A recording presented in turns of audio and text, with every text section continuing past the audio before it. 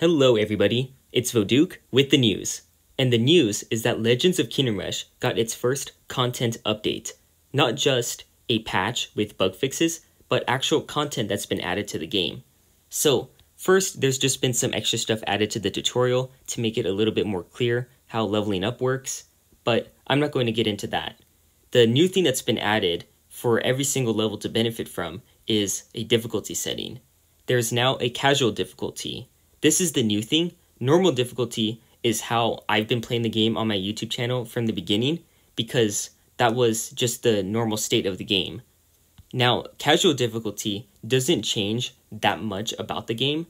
The primary difference that you'll see is the items that you start with for every single adventure. So now, as you can see, there are 9 supplies, 3 elixirs of life, 3 tents, 3 energy potions, 3 rope, and 3 picks.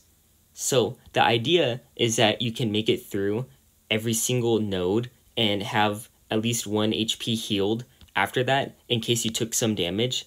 Now, obviously that's not going to make it so that way you're invincible, and it's not going to guarantee that you start every single combat encounter with full HP just from the supplies and the use of your items. For all you know, you could be playing absolutely awfully and run out of items still somehow.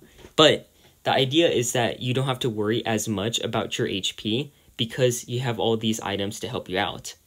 Now, because of how many items there are, once I complete a node successfully, there's a chance that I could get an extra item here, like some sort of healing potion, and afterwards, that extra item is going to be excess in here because I've already reached the cap of 6 just starting off this stage, and so it's likely that I'll have to drop something right away. So you're not necessarily going to benefit from everything, but because these two things are challenge items, and the chances of you needing to use the maximum amount of your challenge items are so low that you can safely get rid of those, and it won't really make the map that much harder. So it does make the difficulty easier by putting it on casual difficulty, but when you do actual combat scenarios, chances are that you won't really feel the difference in the moment because of the fact that all of the enemies and all of your units are unchanged stat-wise. So all of your units have the same HP, damage, movement, and cooldowns for their skills. Everything functions exactly the same as it would on normal difficulty. But the thing is, because you have so many extra items, chances are that you're going to be buffed up a little bit. You can afford to take bigger risks by just charging into battle like I'm going to do right here, because if your unit dies, you can just use an elixir of life because you have so many to spare, and you can very easily recover from any rash decisions that you make. So you can afford to play quote-unquote badly, or you can afford to play more risky if you're knowing what you're doing. And that's kind of what I'm doing here. I'm just charging forward of Rakesun, but because I still know what I'm doing, I still have the competence to come out of these combat scenarios perfectly fine. Now, I'm going to exit out of here because it's important to showcase all of the different item changes for the other stages. So the tutorial doesn't receive any item changes, but all of the ones that I count as actual levels, they do. And they're the same items every single time you start them. So every single time you start Stormcloud's Winter on casual difficulty, you're going to get 12 supplies, 3 elixirs of life, 3 tents, 3 energy potions, 3 torches, and 3 picks. Now, it might seem like you get the same items for every single adventure that you start, regardless of the map, because of the fact that you get those energy potions and tents and all that. However, it's just the supplies, elixirs of life, and tents that you get that are static. Well, the supplies is a slightly different number every time, but you still get a ton of those. But the idea is these last 3 are going to be different every time. And so, instead of having energy potions to restore you back to normal if you get exhausted, you instead have invigoration potions. Now, invigoration is kind of like the opposite of exhaustion, and it cancels out the exhaustion. So if you put an invigoration potion on a unit that has exhausted, then it will cancel out the exhausted and give them invigoration. Likewise though, if you have an invigorated unit and they get exhaustion, then they're going to be stuck exhausted and not benefit from invigoration anymore. And instead of having 3 energy potions, you only have 2 invigoration potions. And so you can't actually heal as much of the exhaustion if you get it. However, your unit's going to be not only healed, but made even stronger when you do it. So there's a benefit in that regard. And on top of that, you get a Ring of Vitality, so you get extra health for a unit right off the bat, and extra damage for a unit right off the bat as well. And so, because of the fact that I have Raikson right here, it's very tempting to just put the Ring of Vitality on him right away. And for the Sharpening Stone, because I can use Parry Stance to do multiple attacks, it's probably better to use this on the Orc. So you have some strategic options that you wouldn't get to start off with otherwise. So casual difficulty does add that to the game. However, I'm still not going to be playing it myself because I'm more interested in doing challenges, and challenges are best played on the hardest difficulty possible, which brings me to the potential of a hard difficulty mode. You see, because they added casual difficulty, now the chances of them adding a hard difficulty have increased, because obviously changing any difficulty mode options at all leaves the hype up for a hard mode to be added. Now, a hard mode is going to be trickier to implement compared to casual mode.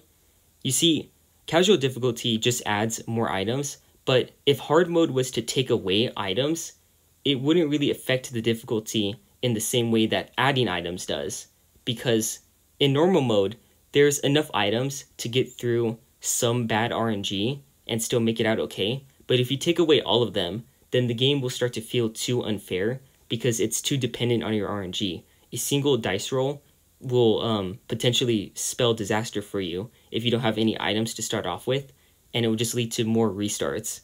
Now, it probably felt that way when you first started out the game in the first place, so maybe it can still be overcome if you can play the entire game without any items. But even still, let's say that you can still unlock items after you complete a node, then it starts to not really feel like you're actually playing on a harder difficulty at all, because when you start building up items, then you can start making it through all the nodes and potential bad RNG just like before. And so it wouldn't really do that much. And I know that Ironhide would probably want to implement a mode that has a bigger impact on your gameplay. Now, if they were to alter the stats of units, that would also spell a couple of problems. Let's say that they were to increase the attack damage of enemies. What that would do is throw off the balance of certain units. If you were using melee units that are meant to be tanking, then they would just be worse off because they're going to be taking more damage and therefore tanking less because they can't withstand that much attacks anymore.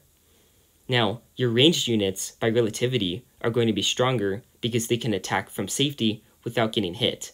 So that's just going to make the game a little bit less balanced, and therefore it wouldn't really be a good game mode to implement.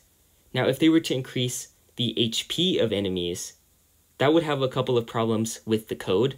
Now, a magician can't reveal his secrets, so I can't explain why I know this, but units cannot have more than 20 HP, and that's why you get multi-phase boss fights and things like armor or damage reduction on units rather than them just having a bunch of HP all at once.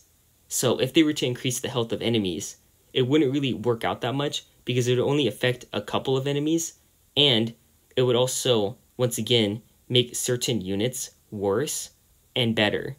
So what's probably going to happen if they were to implement a hard difficulty at all would be different types of nodes that you can get.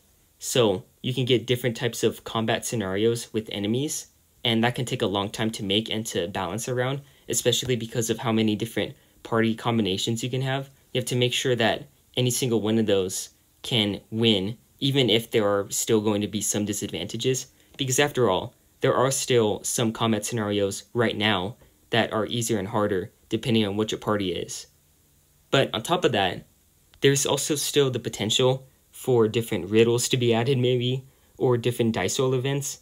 But if they were to do that, making them harder would kind of be a bad idea, because let's say that you just make the dice have less success sides on them.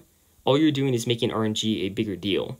So the only way that I can see them implementing a hard difficulty is if they just change the types of combat that you can get. And in my opinion, if they're going to be putting in that kind of work, it's better to just make an entirely new adventure to play instead. That's what I would prefer, at least, rather than a harder difficulty for the adventures that we've already got, because everyone's already complaining about the length of the game, and chances are that even the people that are replaying the game a lot like me have played them enough that they've kind of already done as many challenges as they can do with the current party options.